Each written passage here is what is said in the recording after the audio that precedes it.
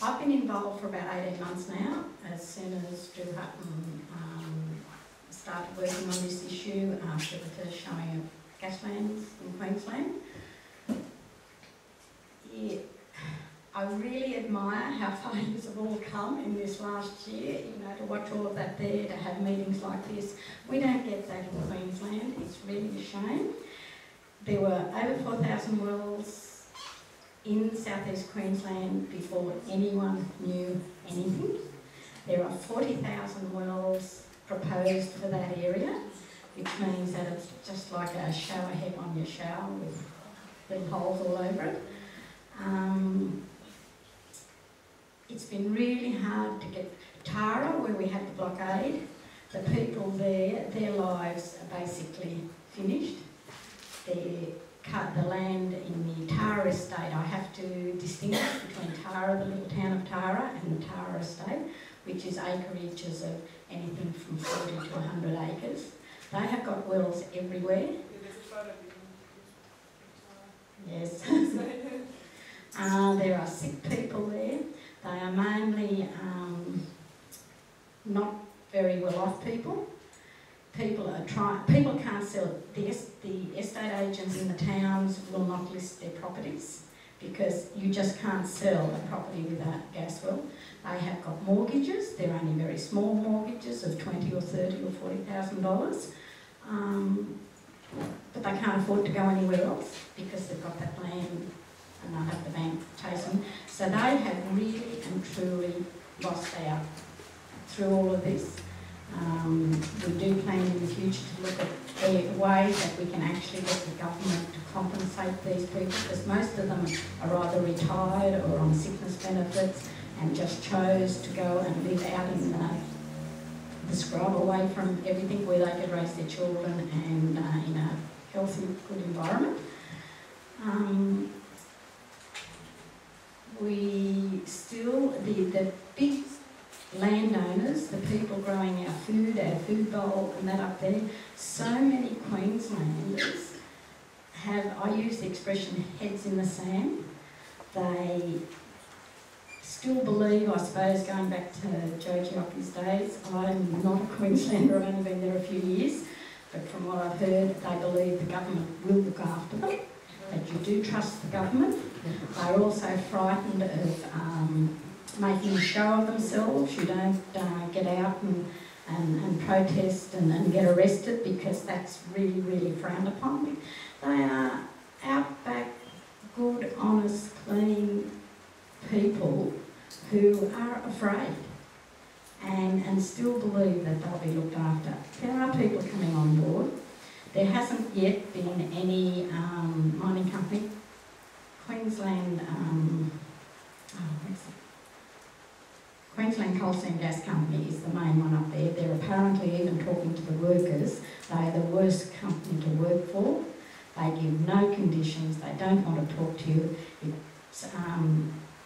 It's quite scary what's happening there, whereas, you know, down here you do have people that are backing off and wanting to negotiate and things like that. Up there it is different. Our blockade last year, it ran for 100 days. We lived in a bush block with portaloos bored in, a temporary shower put up, cooking out in the open, down on the grass over a bush, and it was a lot of fun. We had a lot of people come through. We'd go out every day to suss out where something might be happening, and then come back and get a lot of people, and we'd just go out onto the road and block the trucks. But we didn't stop it. It was too far gone. Too many people had already signed. All of these people up there 2 and 3 years ago signed their land over, and you hear the stories from the people saying they didn't have a choice. The people came in and said, this is what you have to do. Here's $2,000, or they didn't give them $2,000. We'll pay a lawyer's bill of up to $2,000 after you've signed this to go in and have him tell you what it's all about.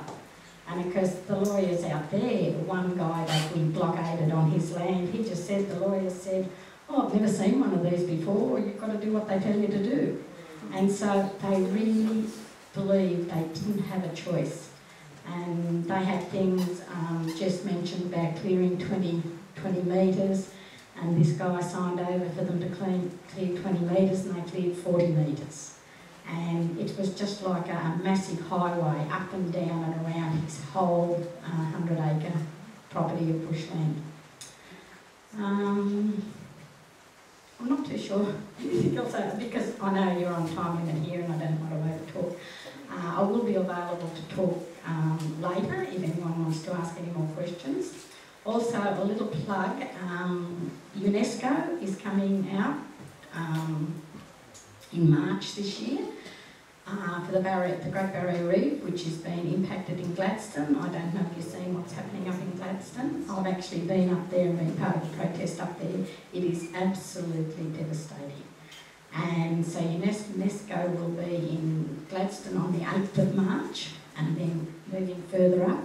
So I've organised a walk. I'm walking from just outside Dalby, where they're in the process of laying the pipelines to pump the first lot of gas from the coal seams up to Gladstone, to then going up to India and China and wherever. So I'm actually walking the pipeline. It won't be the exact pipeline because a lot of the properties you can't get through, but then starting on the 9th of March, I'll have a little barrow thing, one of those trailers that go behind a push bike. I'll have one of those with the gear in. I have one young man who's walking all the way with me with his dog, and anyone else who wants to come up and join and walk any distance whatsoever through these towns, talking to the people, hopefully getting lots and lots of media to get it out there, and then we'll be walking into Gladstone and hopefully meeting with the UNESCO people. Because this is our Great Barrier Reef. This is, you know, if you talk to anyone overseas, between Uluru and the Sydney Harbour, it's the Great Barrier Reef. And it's at risk of just being completely destroyed. So, yes, any support, help, anyone wants to come and join me for that walk would be great. I must admit, I know it's 550 kilometres,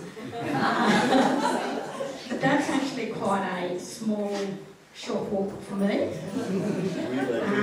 I have two passions in life. One of them is my grandchildren and great-grandchildren. I have 10 grandchildren and 7 great-grandchildren, and I'm doing this because what am I leaving them? You know, what are they going to have if we don't stop this madness? And the other passion is walking. I have walked from London to Geneva, Geneva to Brussels, last year Kalgoorlie to Perth, and these were all against uranium mining. But they're called peace walks. I'll be walking under the umbrella of Footprints for Peace, which is a global organisation. And this is definitely against peace, what we're doing. So it's my two passions. I'm combining walking and my great-grandchildren and